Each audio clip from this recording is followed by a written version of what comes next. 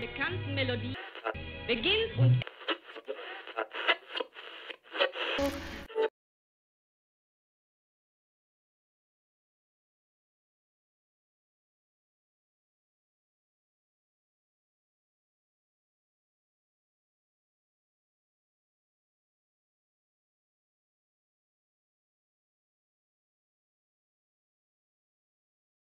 Sturmbannführer Lang, or if you wish, Major Lang. My regiment is Liebstandard SS Adolf Hitler. We're the only regiment to wear his signature on our sleeve.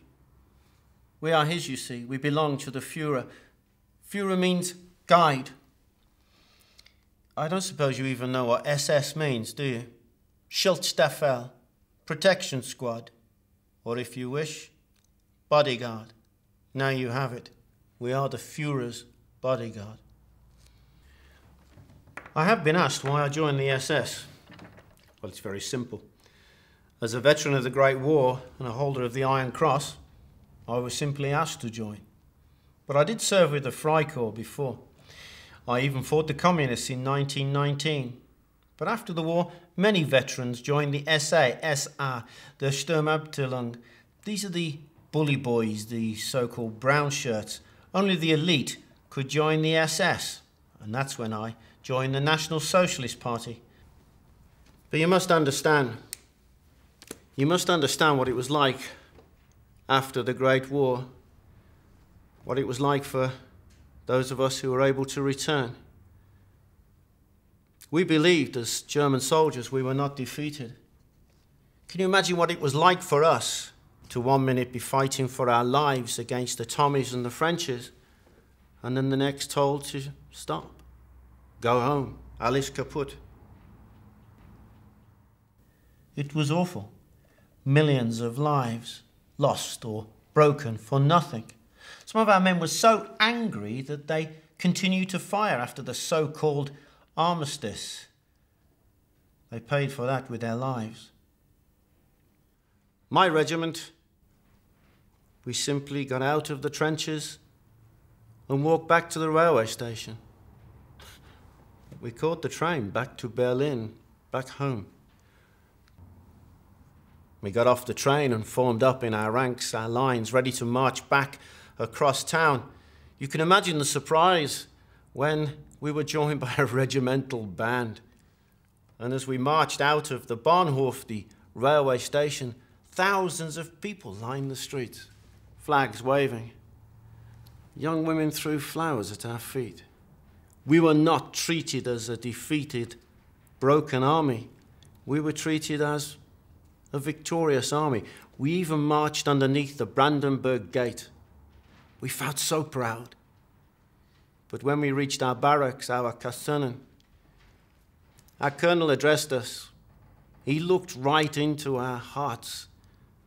He said, "Thank you." We have a saying in the German army, "Ich habe einen gefallenen Kameraden," means I have a fallen friend. Do not forget him. He reminded us of this. Then he simply says, "Go home." I asked, "What of our weapons, our uniforms?" He says, "Take them with you. This business is not over yet." I've never forgotten those words. But I was so eager to get home. I'd not seen my family for over a year, my wife Angela, my sons, Kurt and Rolf. My heart was beating as I approached our street, and there they were, waiting for me. But what a shock I had. So pale, so thin, shivering in the cold. It had begun to snow, their clothes worn out. I embraced them and we walked back to our house. There was no food there. So I opened up my army pack, took out what rations I had. It was only biscuits, stale bread and some sausage, but to my family it was a feast. I hadn't realized that we'd been fed better at the front than our families at home.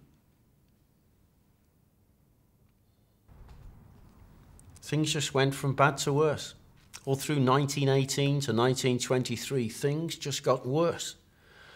No food in the shops, my wife and sons.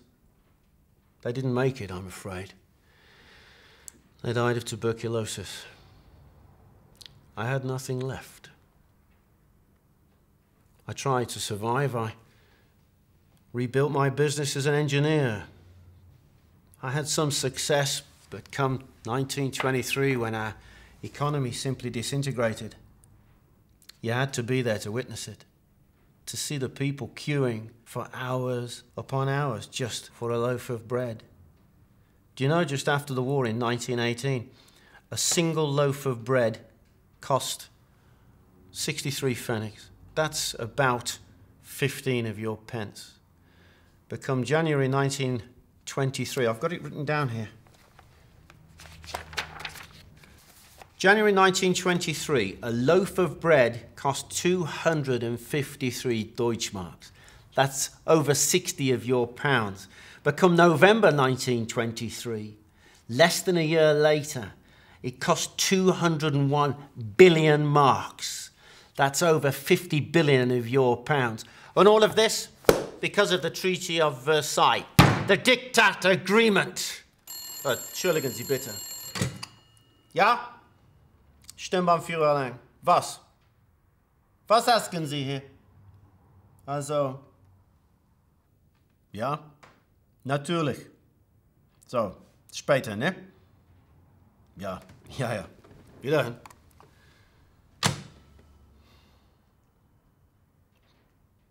What the Treaty of Versailles meant to my country was that we had to pay back 6,600 million of your pounds. We were still trying to recover from the Great War ourselves. We couldn't hope to pay. As a result, the French and Belgian armies invaded. They occupied the Ruhr. They stole our raw materials. Workers tried to resist. Over 100,000 of those workers were expelled from their fatherland, from their homeland. 100 of them were killed by the French. If we couldn't manufacture goods, we couldn't export, we couldn't make money. So what did our government do? Useless. Printed more and more paper banknotes. It became so bad. The pensioners found what they lived on for a month wouldn't buy a cup of coffee, let alone a loaf of bread. Something had to be done, or we would simply starve. And there he was, someone who could see what we needed. Adolf Hitler. He called for a revolution. In November 1923, the Munich Putsch, it was the beginning for us. He said he would take over the government, guide us out of this mess. That's why I joined the SS. That's why I became a member of the Nationalist Socialist Party, a Nazi. To be part of the new Germany, to be part of the 1,000-year Reich. Of course, after the Great War, we, the Nazis, weren't the only political party trying to seize power. There were the communists. They tried to lead a Soviet-style, a Russian-style revolt, a revolution. But they were led by the Jews, the same Jews, greedy parasites, who'd been feeding off the back of we Germans, who, when a German company collapsed, they would buy up the property, cheap, literally living off the blood of others. We do not need these parasites in Germany. The Jews, they were the reason I did not join the Communist Party. They were the reason I looked to the Nazis. I remember the first time that I saw Adolf Hitler, the Führer. Well, I'd read the Nazi posters, the slogans, work, bread, freedom, against Versailles, this kind of thing. But to see him in the flesh, his eyes lit as if they were on fire, his words growing louder and louder with the passion as he thumped home the message to us, it was as if he could read our minds, feel what was in our hearts. The Führer, he was just what we needed. He told us how he would sweep away the 30 political parties. We'd already done soup kitchens to try and help the unemployed, but it was getting them back to work. And this is what we did. The building of the autobahns, motorways, housing, even reconstruction of the railways. Workers came from all over Germany. But what was most important was rearmament. It was all part of the Führer's 4-year plan. Conscription. Soldiers need uniforms, equipment and weapons. These had to be manufactured in Germany. It helped the economy, and it gave us back our self-respect, that we had lost after the Great War. Very early on, the Führer realized the need to bring the youth into the National Socialist movement.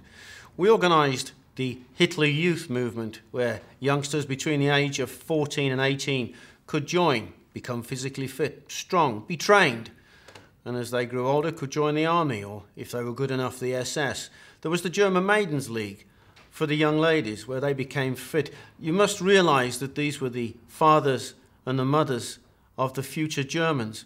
No Jews allowed in this, only Germans, to keep our racial purity as it should be.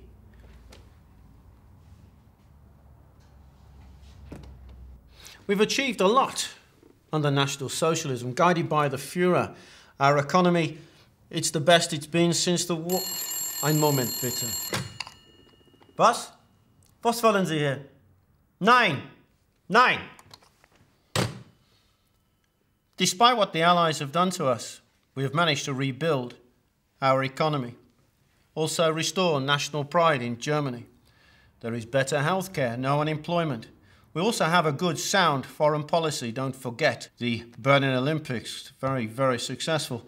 But we do take care of all of our people, especially the farmers, with the Reich entail farming laws. We make them feel as if they belong to Germany. They are part of us. We call it the national community. It's very, very successful. As far as I'm concerned, there's no room for opposition, not even criticism. This is a one-party state now. The National Socialist Party have built us a future. Or would you rather go back to the end of the Great War? Hunger, poverty, even starvation. Look, this is long term. This is a 1,000-year Reich. You are either with us or you are against us. Our secret police, the Gestapo, they do a very good job in arresting those who stand against us. Jews, communists, trade unionists, socialists, even churchmen can find themselves under arrest in a concentration camp or simply as a guest of the Gestapo for re-education purposes. Mind you, I've never heard of anybody returning re-educated. Have you?